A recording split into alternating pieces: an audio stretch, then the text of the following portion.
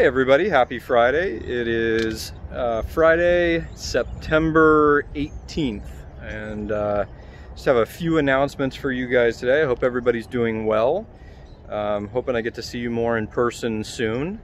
I know that we just passed our quarter grades, or not quarter grades, excuse me, our first progress report, and in 3 to 4 weeks we'll be heading into our quarter grades, and you guys will get a better kind of view into how you're doing with distance learning. I hope everybody has fallen into a routine and you guys have gotten everything figured out. It seems like people have figured out the technology piece and now working through their schedules. And so, you know, again, falling into that routine of studying, how important that is, that's critical. I also want to remind you guys something that we normally talk about that we haven't really discussed in a while, and that is sleep. And so you guys, it's critical when you're waking up in the morning, especially when you guys are staying home a lot, that you set a routine to get up at the same time, go to bed at the same time.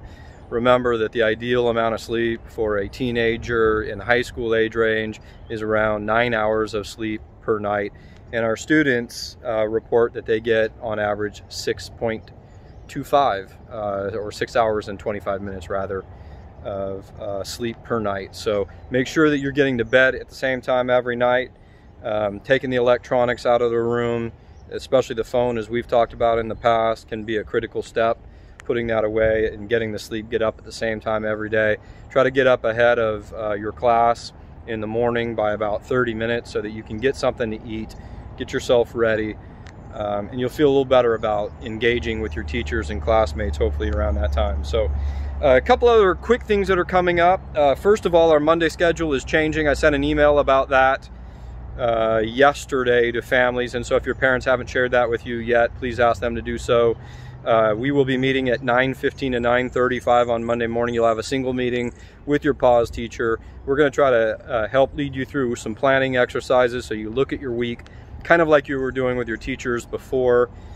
So you can see how you're going to schedule out your time, what you need to study for, when are your due dates, all those critical things you need to look ahead to for the week.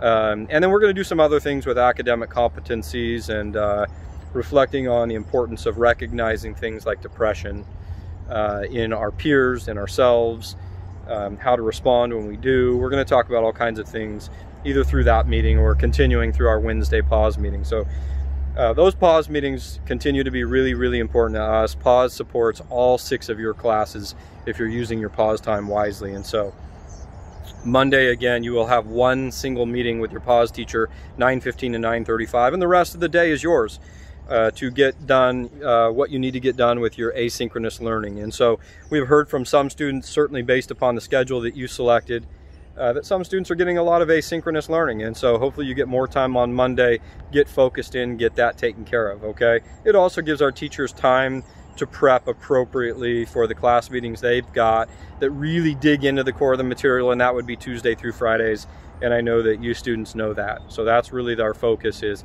those 1-hour meetings that you have with your teachers Tuesday through Friday, that those be productive as possible. So we'll get your opinion here in a couple weeks and see how Mondays are working out with the new schedule. So again, the details for that came through an email to your parents.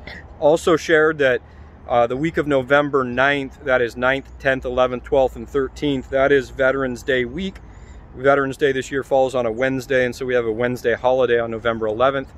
We are going to alter our schedule a little bit that week so that a normal Tuesday and Wednesday schedule will fall on the Monday and Tuesday. Then we have Wednesday holiday, so no school on Wednesday, November the 11th. And then we have a normal Thursday and Friday schedule so that you guys don't miss any academic time that week with that holiday falling in the middle of the week. So I sent that schedule as well.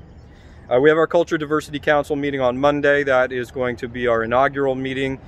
We have a good, strong group of volunteers for that. Those of you who volunteered, you're awesome. Thank you. I think that's going to be really valuable for us, and hopefully it's valuable for you guys to have a forum to talk about some of these issues that come up in our school culture specifically, and how we handle those things and how we can continue to improve our school culture for everybody who attends Folsom High School and make it a safe, inviting place to be who you are, whoever that is. And if you have not received, well, you probably have not received the email from me at this point that you get this video, but you want to check your school email address. You are getting invited, most of you, through your school email address. You will have an invitation, likely a Zoom meeting invitation, so we can show you a video with audio over Zoom for Monday's meeting. Monday's meeting for the Culture and Diversity Student Council will be at 10:30, and we will conclude right around 12 o'clock, so about an hour and a half. And so the invitation and the agenda and the invitation to our Google Classroom for that learning and that exchange will all be in that email. If for some reason you don't hear from me by email by Sunday night, please email me and I will quickly add you to our Zoom invitation and get back to you Monday morning before we have our meeting, all right? So it's Friday, and we definitely miss you guys around here. It's awfully quiet. We hope you're doing well, and as always, read a good book without pictures. Have a passion for something positive. Tell your family you love them, and our key word as always is balance, guys. Have a great weekend.